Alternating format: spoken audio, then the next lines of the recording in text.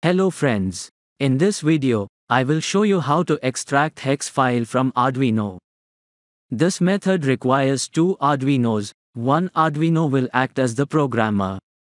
It will be used to extract the hex file from the other Arduino, which in this case is an Arduino Nano. The first step is to upload the Arduino ISP sketch to the Arduino Uno. It will turn the Arduino Uno into an ISP programmer.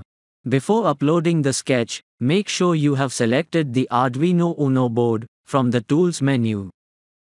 Also, choose the COM port to which your Arduino is connected.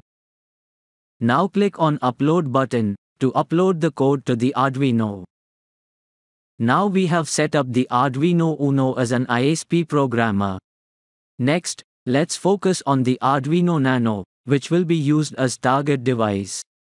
I have already uploaded a simple blink sketch on it, which will blink the LED at a 100 milliseconds interval. And I am going to extract the hex code for this blink sketch. You can also use an Arduino Uno or any other Arduino as the target device. The steps remain the same for any device. Next step is to connect the programmer to the target device. You can follow this wiring diagram to properly connect the target Arduino to the programmer.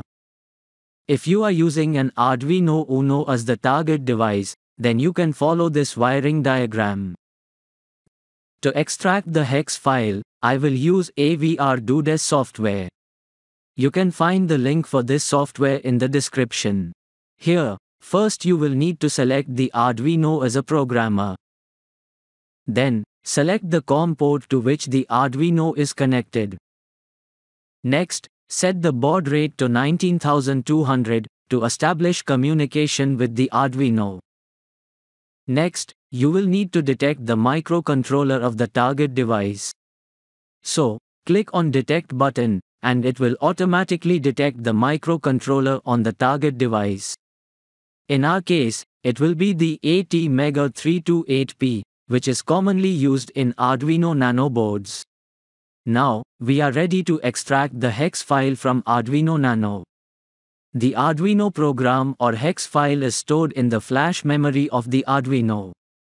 Therefore, to extract the desired hex file, you will need to read the flash memory of the Arduino. First, you will need to click on the three dots, and then select the location where you want to save the extracted hex file.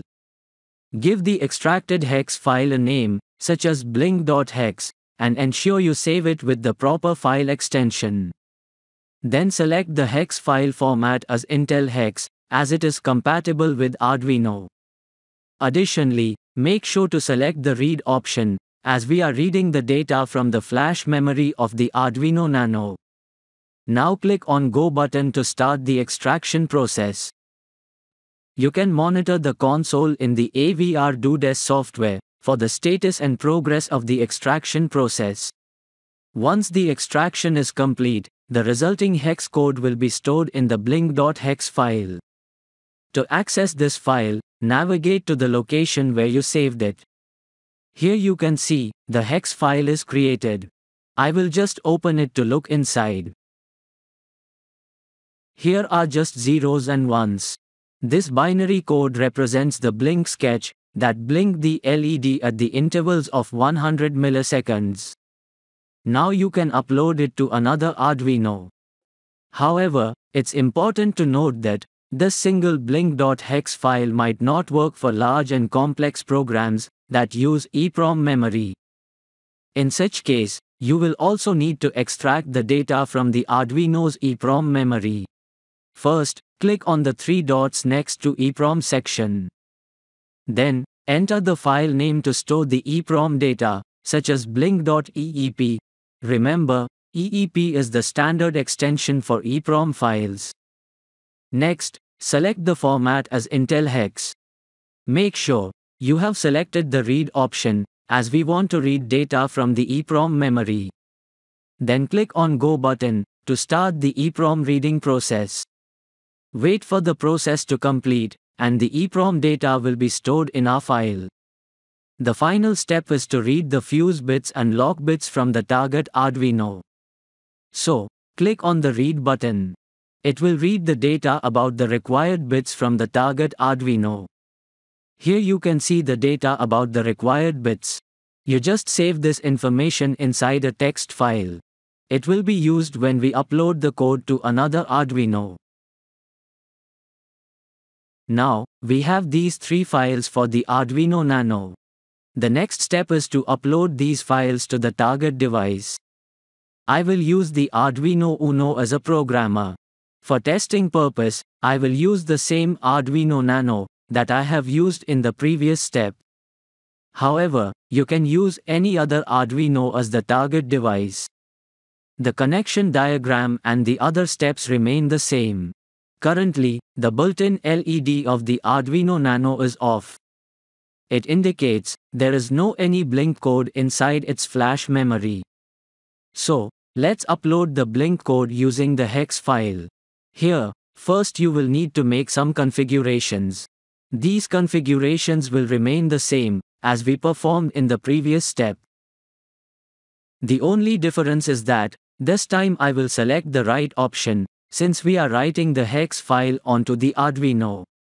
Now, click on the 3 dots to open the File Explorer, and select the hex file that we have created in the previous step. As we are dealing with a simple blink sketch, so there is no need to upload the EEPROM file. Only the hex file is required. Wait for the upload process to complete. Now the hex file is uploaded. If you look at the Arduino Nano, you can see the LED start blinking after every 100 milliseconds. To verify the LED functionality, you can directly power the Arduino Nano using a USB cable. To upload large and complex programs, you need to update the EEPROM data as well. This process is straightforward. You just select the right option from the EEPROM section. Then, select the format as Intel Hex, and then click on the 3 dots to open the File Explorer. Here select the EEPROM file that we have created before. Now click on Go button to upload the EEPROM file on the target device. Finally, you will need to update the fuse bits information. You just open the previously saved fuse bits text file and enter the bit information into the appropriate fields. After entering the bit information, click on Write button to update the fuse bits. And finally, click on the Write button for the lock bits to complete the process. This way, you can easily copy code from one Arduino and upload it to as many Arduino boards as needed. If you have any questions or need further clarification, please leave a comment below. See you in another video. Bye.